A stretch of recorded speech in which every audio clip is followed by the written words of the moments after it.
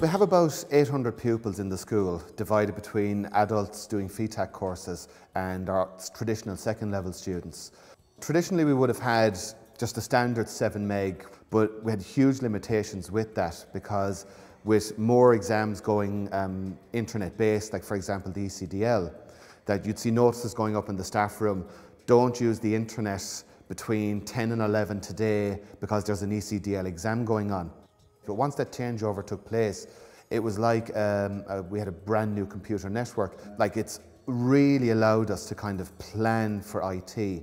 Like, we had 3 computer rooms, we now have 5 computer rooms. Last year we signed up to the eFuture program, which is a new program to promote IT in schools.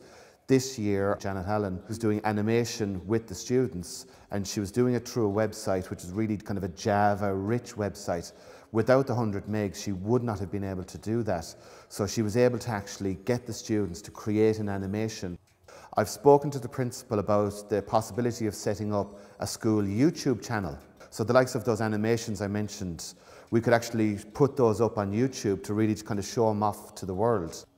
I'm using Moodle with my adult students at the moment, and I'm providing all of their resources through Moodle. And I'm encouraging, we're trying to do save on paper in the school here and printing costs. So I'm encouraging other adult teachers to start doing the same thing as well through our Moodle system.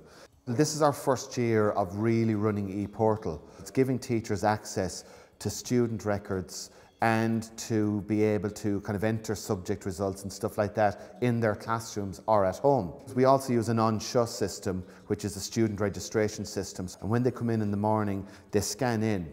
So it allows the school now to keep track of a student's attendance in a much easier way, because it's something that Pauline Duffy, our principal, she's very pro-IT, and she kind of wants these systems in and working.